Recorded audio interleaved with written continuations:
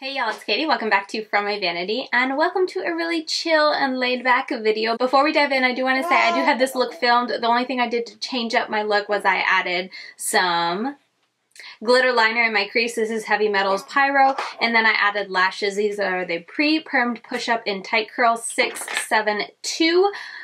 Please don't judge the lashes on how I apply them. I just don't know how to apply lashes. But anyway, I am here today with just a really chill and laid back video because I got tagged in a new tag video that Drea CN has created. Levi's here with me. He decided to take his nap early so that now that my oldest two are asleep, he's awake. So I was like, you know what? Let's do a little tag video because that's a lot more laid back and he can chill and play in his chair, or I can hold him. It'll all be good, but you'll get to hear lots of baby noises in this video.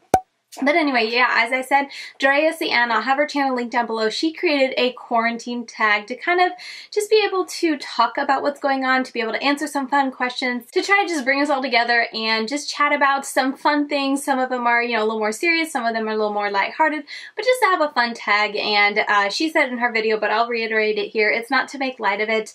Definitely not to make light of what's going on. It's very serious, but at the same time, it can't be doom and gloom all the time. We have to find joy in something. We have to find joy in where we're at. We have to learn how to cope and how to get through each day with the world being as it is, with our life being the way it is. We have to find the new normal. So anyway, I took her tag to be very lighthearted and just a fun way for us to connect through all of this craziness. And I was really, thank you so much, Drea, for tagging me. I was really honored to be tagged, and I definitely wanted to make sure I did this because I feel like it's just a good video to have right now. I've definitely been pretty stressed. If you don't know, my husband is in the medical field. He is a radiologist, which doesn't put him on the front lines, but it puts him closer than me as his wife, who wants him to be safe, would like it to be. There's a lot of unknown on the horizon for me and my family specifically, but also the whole world. So anyway, I don't want to bring this down too much. I don't want to get too into all that. I would like to do a 3-month update video for Levi because he just hit 3 months, and just kind of share with you guys how we've been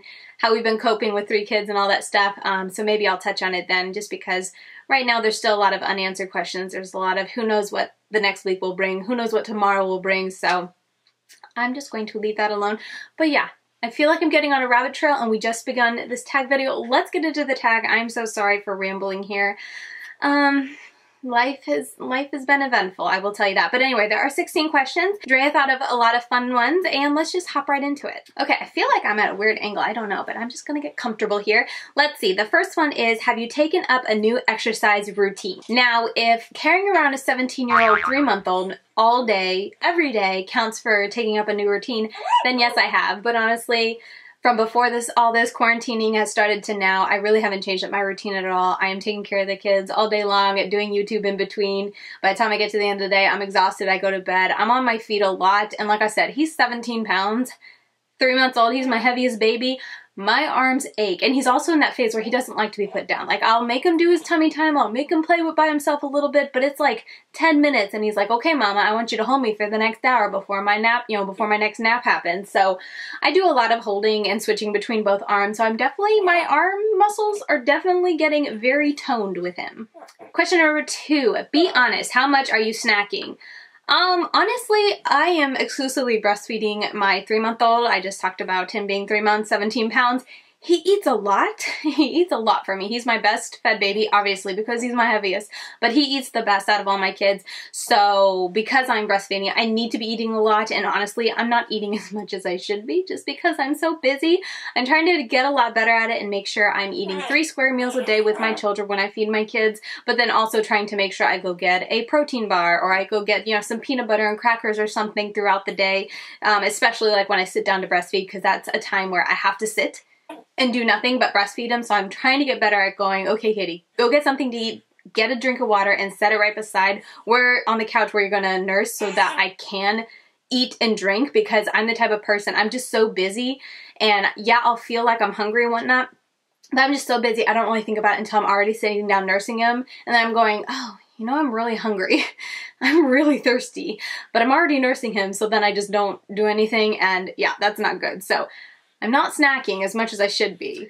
Question number 3, are you putting on makeup just for fun, or are you skipping the makeup altogether? I'm putting on makeup same as I always do. Now, I know a lot of people are in quarantine, a lot of people are working from home, so their whole routine, their whole way of life, of everyday life has totally changed. But for me personally, my day really hasn't changed. If anything, when it was all happening, it was a little bit longer because my husband wasn't coming home till like 8 or past that at night, so I was alone at night more often. But my husband has always been the one to work long hours in residency, and then now even at his job, so I'm kind of used to, you know, taking care of the kids. So even though it took him away from us a little bit more, our daily life really hasn't changed too much, in that I stay home all day with the kids. We don't go grocery shopping anymore. We don't go to the park anymore. We don't go visit, you know, our extended family anymore. We do a lot of Skype calls and stuff like that, but that's really the only thing that has changed. So for me personally, my daily life hasn't changed. The only thing that has kind of changed up, I will say, is I get ready at a different time.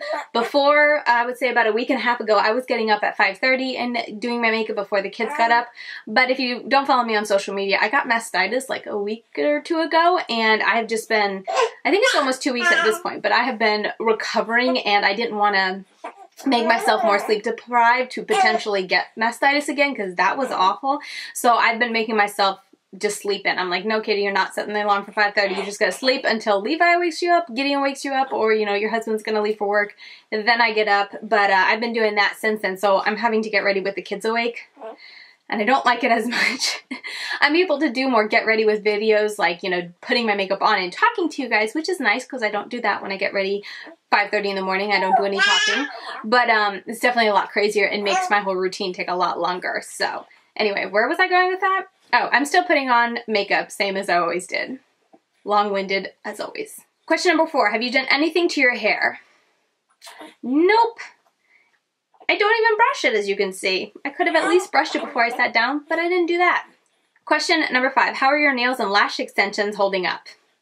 My nails, I've been doing press-ons for eons, but I've actually haven't had the time at night to put them on before I go to bed, because that's when I prefer to put them on, so the glue can really harden all night without me using them. And I just haven't had the time since the last pair popped off, but they're fine. I bent a nail backwards the other day, but I know they're talking about like acrylics and stuff like that. I don't do acrylics, I don't do lash extensions, so mine are fine. Question number 6, what do you miss most about the normal outside world? I miss being able to take my kids out to the grocery store. I miss being able to take them to the park. We've been talking about going to the zoo. We've been talking about going to the pool. And I just have to tell my kids, you know, hey, when this virus is over, we're going to get to do all those fun things. But for right now, we're going to stick close to home. I mean, we still go outside. We have a really big open driveway at our house. So the kids are able to take their bikes. And I mean, they're toddlers, so they don't need that much space. So they've been doing that. And it's really nice to be able to get outside and let them do that. But I would say that's what I miss most. Being able to take them to the park, being able to take them to the zoo, just being able to go out and explore. You know, grocery shopping. I did, you know, grocery pickup a lot even before all this started, just because it's really hard having 3 kids to try to think about all the groceries you have to get while making sure kids aren't going crazy. So I've always tended to prefer that. But every now and then for short trips, I'd go in with them and, you know, we just make a day of it, a morning of it, an event of it. But I think the thing I miss most would be just being able to go out with them and do something fun and different to change up their scenery, get them outside running, get them, you know, fresh air, exploring things and whatnot. I feel like at home, you only have a limited amount of things that they can explore, that they can, you know, do, that they can use to climb. Like, we don't have climbing stuff around here, so I feel like that's what I miss most. And then being able to see family. We Skype a lot and stuff, but it's not the same. Question number 7, what are your YouTube channel recommendations? Oh, I have so many. I want to do a YouTuber recommendations. I recommend Drea, who created this. I've done 2 videos of that in the past. One was kind of like a fun little, it was the first one I ever did, but I'll leave this one linked up here. I recommended 12 smaller YouTubers. I think that's what I titled it. I'll leave that linked up here. I definitely still recommend them all, love them all. Some of them have kind of stopped uploading, but still really enjoy all the channels. And I will do one soon. So I'm not going to answer this one because I could go on and on, but I've been keeping a list of some favorites that I haven't mentioned in videos, and I do want to do a YouTuber recommendations. It's on my list. I'm going to try to do it soon, hopefully maybe this month. We'll see, but check out Drea. Question number 8, favorite podcast. Now, I'm not a podcast person, but I do listen to podcasts if they're on YouTube. The only exception I have is Samantha March, just because I will support anything that Samantha March does. And then a podcast that I have been into stays is the Crime After Crimes. It's on YouTube, so I have been binge watching all the uploads they have so far. But all right, I'm shocked that he was chilling for so long in his chair by himself, but he is now fussy, so he's going to sit with me. Don't mind his hair. He has really bad cradle cap. I don't mind it. It doesn't bother me. But if you see that and wonder why I leave crumbs in his hair. It's not that. It's Cradle Cat. Anyway, he's now just gonna chill in my arms. You guys can see little bits of him, I guess. I could hold him up, but 17 pounds.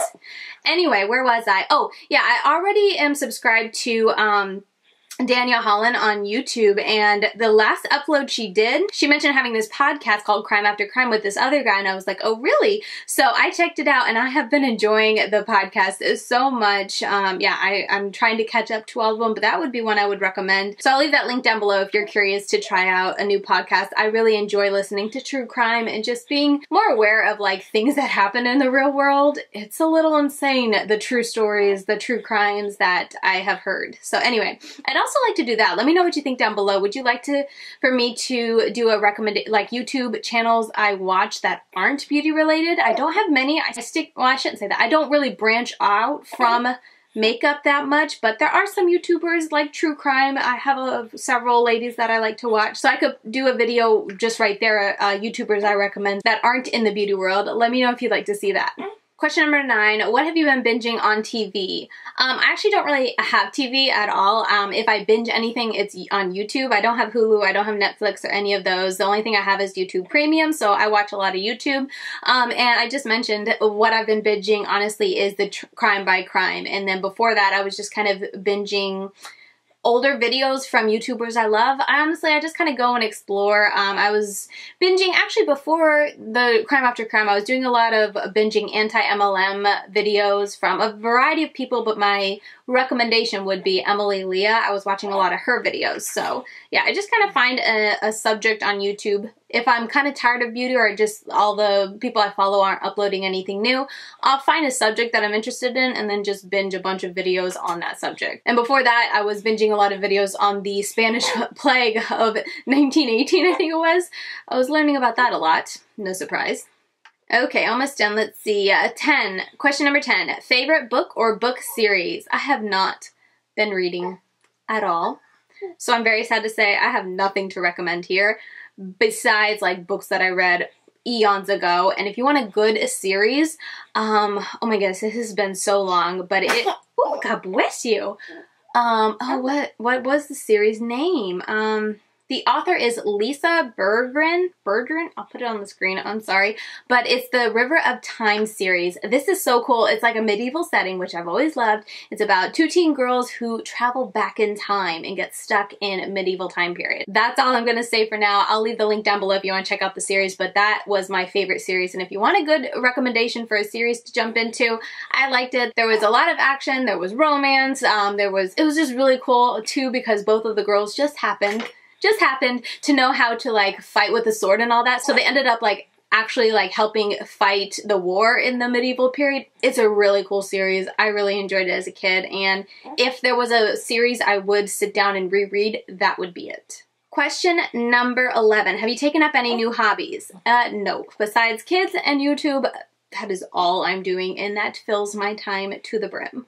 Question number 12. What are you doing to relax? Nothing? Okay, my camera battery died. But anyway, I was just saying I'm not really doing anything to relax. You know, but with that said, like YouTube is definitely a relaxing, like YouTube is what I do for my me time. So kind of to keep my sanity throughout the day with everything else that I'm doing to take care of the kids and run the house and whatnot. I make sure I have time for YouTube because it forces me to do something for me that I enjoy. So I find that YouTube is a good avenue, but I kind of do it while doing other things. I don't know. I guess if you want to say it, like, I do relax, and when I do relax, I will take the time during nap time, usually when he is asleep and the kids are asleep, and I'll give like 1 hour to myself to not clean, to not do anything with the house, to not do anything with the kids, and just sit down and edit a video, and I find that very relaxing. Question number 13, post a picture of your pets. Let's be honest, I just want to see. I have no pets. I have children, so does it count if I post a picture of my kids? Or I just show you a picture of my kid with barf on his face? Let me clean him up. Anyway, that's Levi, and I'll take a picture of the other kids too. They're my kiddos. So yeah, don't really have a pet to show you, but I have my children, and I think they're pretty cute. Okay, almost done. Question number 14. Post your favorite or funniest meme. I don't keep memes, but I'll go look around and find. There's a lot of funny ones a lot of funny ones, but yeah, I don't really save them, so I don't really have them to reference back to, but when I see one, I'll chuckle, but I just keep moving. But anyway, I'll find one to show, and I hope you get a chuckle out of it. Question number 15, you're effing hooray. Big or small, something you're grateful for or something that made you happy this week? My husband is getting a day off tomorrow and I am so happy. Big or small, besides that, that's definitely something that made me happy when he told me that his boss was having him take a day off just because of how much he's been working. I was like, yay! Like, I will take that. But some accomplishment, I would say something that I feel like I've been really happy and excited for is that like my videos on YouTube have been doing better. I was doing really good before I moved down to Florida last year, and then I got pregnant, so I ended up taking, I think it was like 3 months or more off, and even when I came back it was spotty for a month or two.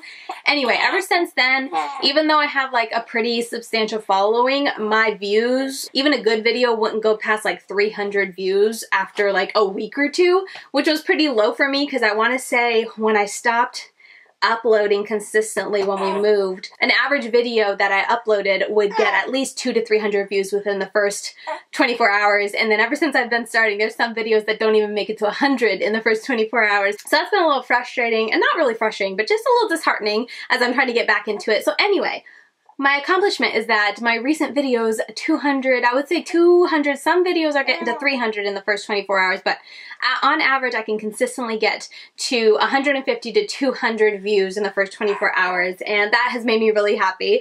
Now I just uploaded a 3 looks 1 palette video, and those always do so bad. Like, I totally get now why YouTubers don't like to do them, because they really do. They get terrible views. Every time I post one of my 3 looks 1 palette, if you're not a YouTuber, YouTube on your dashboard will say like, hey, this new upload that you did, out of the last 10 videos that you uploaded, it is, you know, and it'll rank it. You're number 1, you're number 2, you're number 5, you're number 10. Every time my 3 looks 1 palette are my number 10 because they do so bad in views. So I've been trying to space them out, and I've really been trying to like pay attention to my analytics, pay attention to what I'm putting out, and trying to, you know, do better at tagging and just learning more. And anyway, all that to say, I feel like my last week or 2 of videos have been getting relatively good views, and that's been very encouraging to me. And yeah, that's just something I would definitely say was worth celebrating, because it's something I've been really trying to focus on more, because the more I learn about how the algorithm works, the more I understand why my videos aren't doing that good. So anyway, all that to say, I've been trying to focus more on the algorithm, paying attention to my videos, putting up videos with a purpose, and it's starting to pay off a little bit. So that's my accomplishment. Who are you talking to back there? Number 16, what can I do to help you? This was a neat question she added at the end. I feel like I really can't do much, but just like her, she'd love to hear if there's anything, you know, anything that, you know, she can do to encourage you. And I'll say the same, like, is there anything that I can do? I feel like like I said, there's not much I can do, but if I can just be a word of encouragement, let me know how you're doing, how are you guys holding up. I've heard from some of my subscribers, so many of you are saying you're laid off or just not working, or you don't know if you'll have a job when all this is over, which is heartbreaking and terrifying. With my husband being in the medical field, we do have that job security. Oh, lovely, he barfed.